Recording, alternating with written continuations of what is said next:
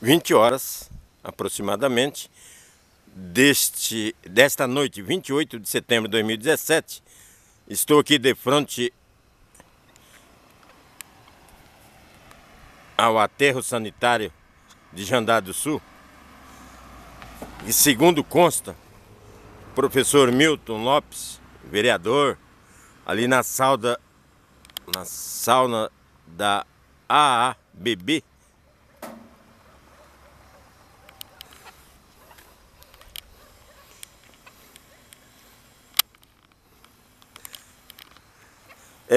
estaria ocorrendo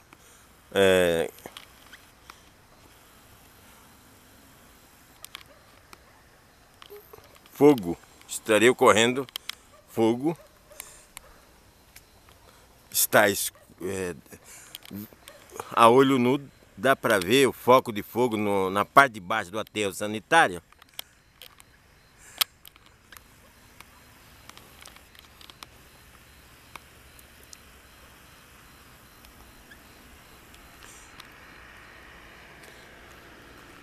E eu estou com uma máquina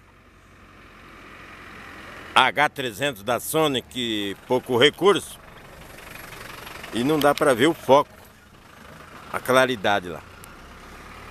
Então vou pegar outra ali, a Panasonic AG-7,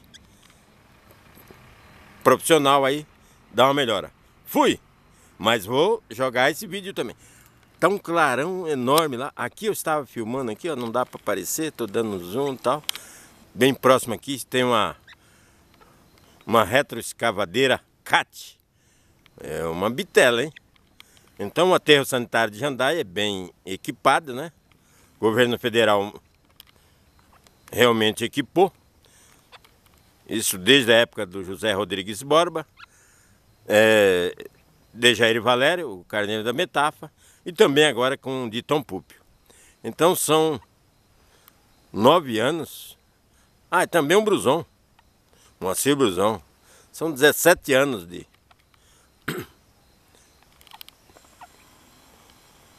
de aterro sanitário. Não dá para ver, não dá o foco lá.